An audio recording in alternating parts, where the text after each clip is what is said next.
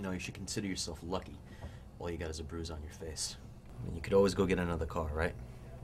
Those people in that neighborhood, they're vicious animals, and they have no morality. Kill their own con for pennies.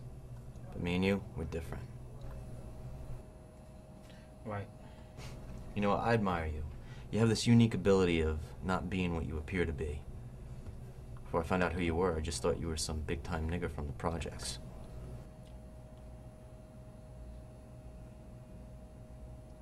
Well, they say secrets best kept are the secrets no one guesses. And you know that better than I do, right, Nick? Besides, you don't seem like the kind of guy that turns down money anyway. I wouldn't be any good at my job if I did.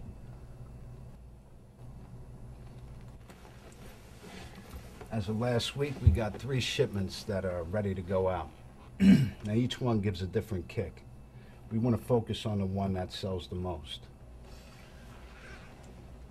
Container 22.